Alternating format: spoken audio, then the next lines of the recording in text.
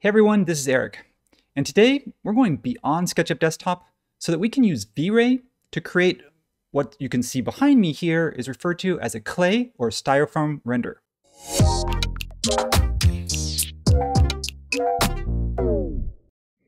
So the first question is, why might we want a clay render? If we're going to put all this effort into using V-Ray and learning V-Ray and getting these great photorealistic materials and stuff like that, then why just go ahead and wipe it out? Well, I'm going to pop over here really quick. I want to show you just what I'm comparing to. Now, this is a great render. I love it, but it's also really finished. So when you have a completely done render, it doesn't leave a lot of room for, let's say, the client's imagination. So in this case, this would be like the end product. Sometimes we'll render earlier in the process to maybe compare options, or maybe we'll use it as the base to diagram off of. Or we just want to push the form forward. Like we don't want to get hung up on the materials. We just want them to see the form and the shape and how it's developing. Well, clay render, I'll pop back over here.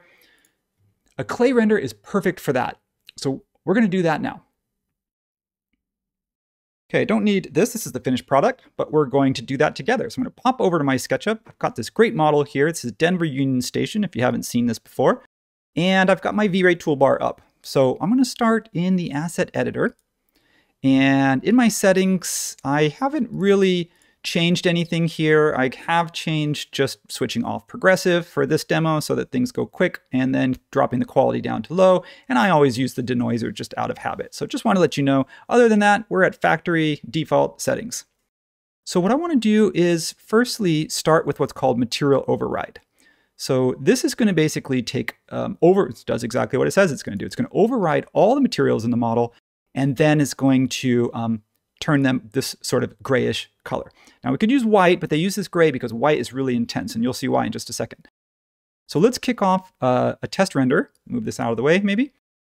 And kick off a quick test render just so we can see what that first setting does. Just that one setting, materials override. And while that's going, I can say that you can see that there's no materials in this model.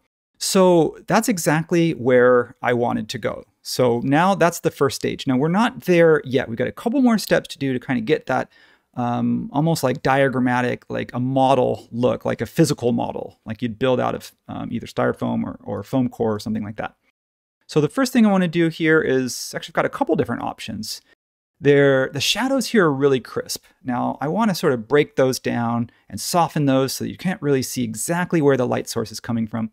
Second thing I want to do is I want to knock out the sky, because the blue here, I want to pretend as if this is all diagrammatic. This isn't the real world, so I want to get rid of that sky. So I have to decide which one I want to do first. Doesn't really matter, the order of operations here. I'm going to just replace this sky.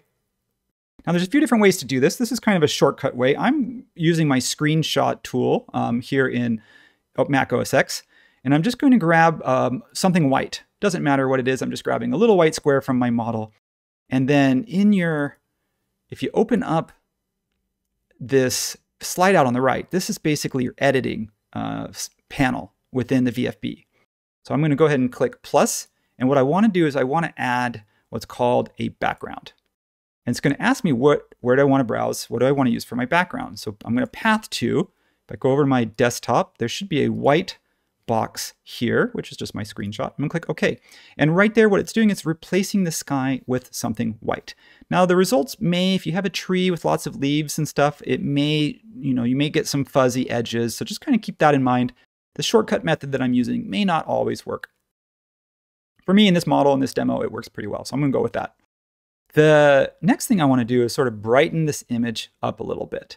So while I'm in this editing panel, I'm going to add one more layer. This is going to be called, these are correction layers. So I'm going to grab exposure. So what the exposure does, it basically just shortcuts having to go in and tweak lights and tweak camera settings and change the exposure within the camera. In this case, I'm just going to override it. I'm going to come over here. I'm just going to push that exposure up as bright as I want. Now, one thing's happening here is as I do that, I'm blowing my image out. And if you don't know what blowing your image out means, basically if I come up to view, color clamping, and say force color clamping, all of these colors that are showing up as kind of pixelated. So if I push the exposure down, you can see those pixelations change. And if I push it up, anything that's kind of colored means it's being blown out. It's overexposed. So I'm going to just turn that off. I don't need that right now. That was just to demo what that means by being blown out.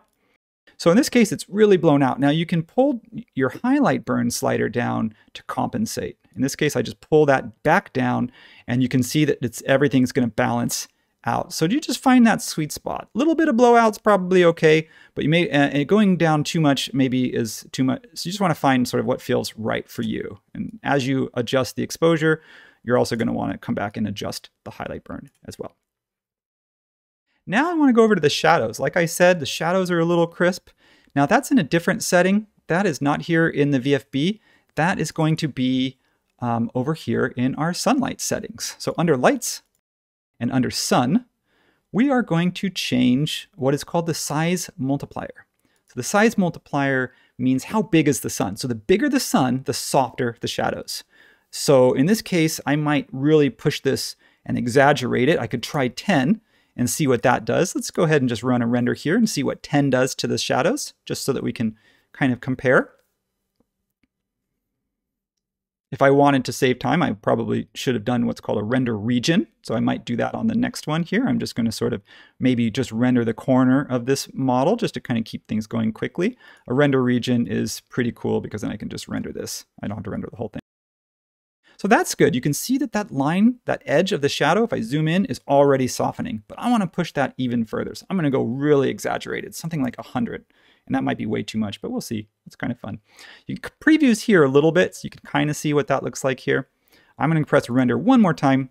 It's important because I really want to sort of break down like where those shadows are coming from and really soften it like you would see more in a diagrammatic model. And that's the result I'm liking there. So that's cool. I'm going to get rid of that render region.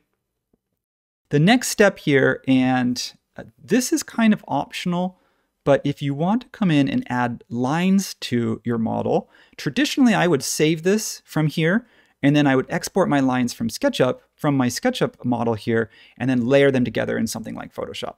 But what's great about some of the newer versions of V-Ray, which it's not that new anymore, but if you're on an older version, is this thing called contours. So if you turn contours on, you can play with the line color or the line thickness. I'm just going to leave this as default right now because I kind of want to see what that looks like. So I'm going to press my button here one more time. And what you should see is the edges in your model now are going to show up in the render. Now, again, this is just one of those options that you have to decide whether or not it's the look that you're going for. And I'll give you an example here. As this is rendering, I'm going to slide this over so that I can open up my history panel. And what I want to do is I want to show you the before and after in a specific area of what those edges might do for me. So I'm going to kind of zoom in. Maybe in this area you can see you've got these kind of vault or ribs that are holding up this canvas structure. And then of course you've got all this detail in the Union Station building itself.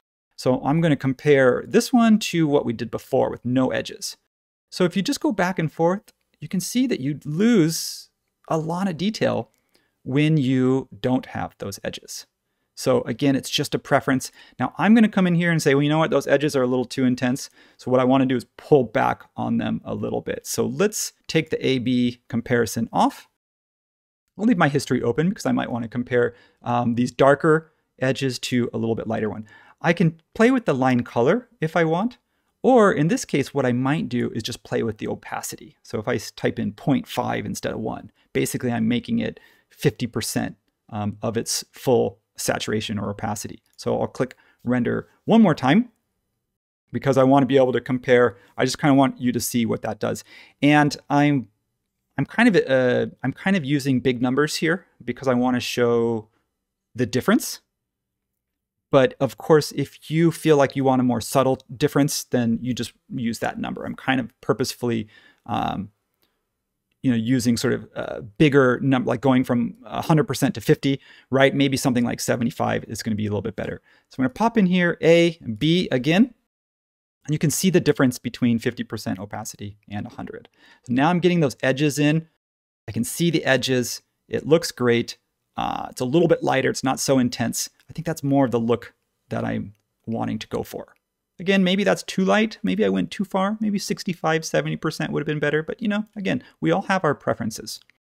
So there's one more thing I want to do before I switch my settings and render a high-res version. These are all test renders that I'm doing.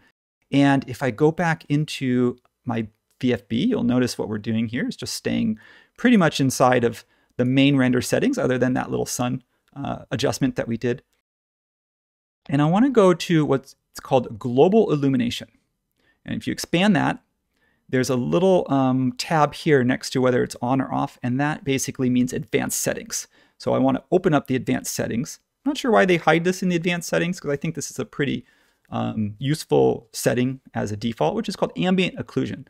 So ambient occlusion is used in game rendering a lot. Basically, it's going to put a lot of detail in where two surfaces or two corners come together. It's going to create sort of an indirect illumination. It's going to highlight, it's going to make sort of corners darker, and it's going to make it a little bit more pronounced. So I want to turn that on.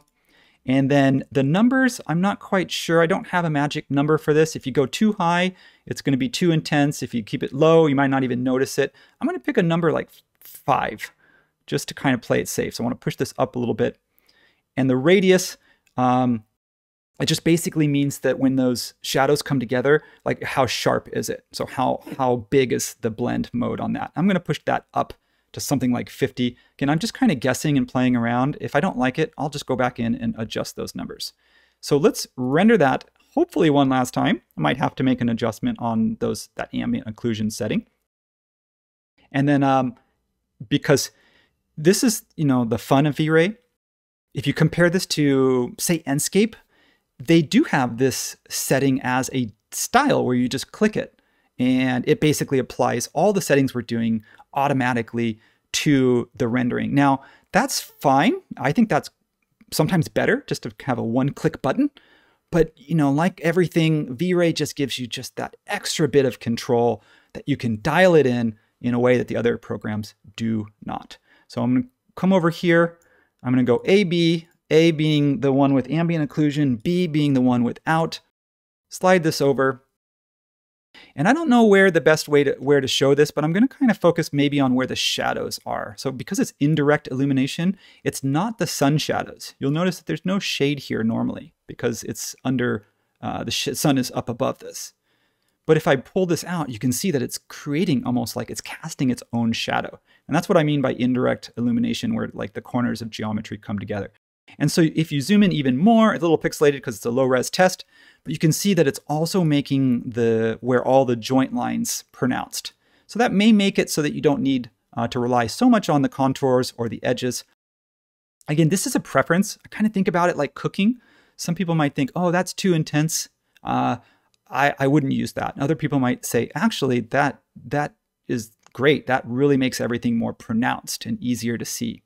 So as always, every time you do a render or you change a setting, I would say go back in and look at your settings, your adjustment correction layers, because like we added this exposure. Well, we did that before I added the ambient occlusion, before I added the contours. So you may want to come back in here, double check that. If it's getting too dark, I can push that up just a little bit more. Again, I'm going to compensate by pulling my highlight burn down. And I think maybe I went too far in the exposure. I really want to find that right sort of balance between the clay look, but not so light that it's pushing my detail and losing my detail. And I think it's right about there. Now, I like the way that looks. So I'm going to close my editing panel. From here, I would go into my settings, switch to a higher resolution output, and I'd kick that out and I'd be done. That's it. This looks awesome. And it really, the steps that I showed you, yes, it's a multiple step process, but once you've done that a couple times, it's really, really fast to do it again. In fact, you can even save these settings here, these corrections, you can even save these to a file and call it clay. So instead of doing this every single time like I did, you can just load those settings back in. So if that's a concern of yours, just save it to a file somewhere, load these corrections, load the settings in, and then your clay model will basically render itself. You won't have to do this every single time. So that's it for how to take a already good looking model, strip that detail back, and make it more conceptual or diagrammatic that then you can use to put text on top of or color on top of, call attention to a particular part. Who knows? It's up to you, right? We show you how to do it, and it's up to you to apply this however you want or however your job needs require. So I'm going to stop there. As always, I want to say thanks for watching. I want to say also, don't forget to share, like, subscribe. If you're not subscribed, make sure, because we just added some new videos. You'll notice that beyond desktop, this is a new series for us, and you don't want to miss this. So make sure you're subscribed, and of course, comment. I read these comments, I go back in, I check it. You got a question, a problem, you want more information, I'll read it and I'll follow up with you. We'll keep the conversation going there. So again, thank you. See you next time.